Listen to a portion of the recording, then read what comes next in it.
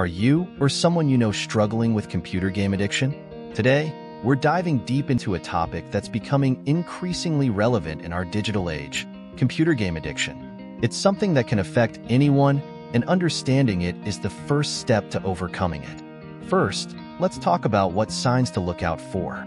Symptoms of computer game addiction can include an all-consuming preoccupation with gaming, experiencing withdrawal symptoms like irritability when not playing, and a loss of interest in other activities you once enjoyed.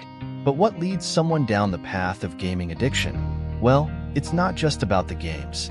Psychological factors like stress or low self-esteem, social factors such as feeling disconnected from others, and even the game designs themselves can all play a role. Treating computer game addiction often requires a comprehensive approach, including therapy, possibly medication for underlying conditions, and support groups. The effects of letting this addiction go unchecked are far-reaching. Physically, it can lead to weight gain and vision problems, while mentally, it might cause anxiety or depression. Not to mention the impact on academic performance, job productivity, and personal relationships. But there's good news. Recovery is absolutely possible. It involves understanding the addiction, seeking help, and sometimes making lifestyle changes that promote healthier relationships with technology. Remember, recognizing the problem is the first step to healing. If you or someone you know is struggling, don't hesitate to reach out for help.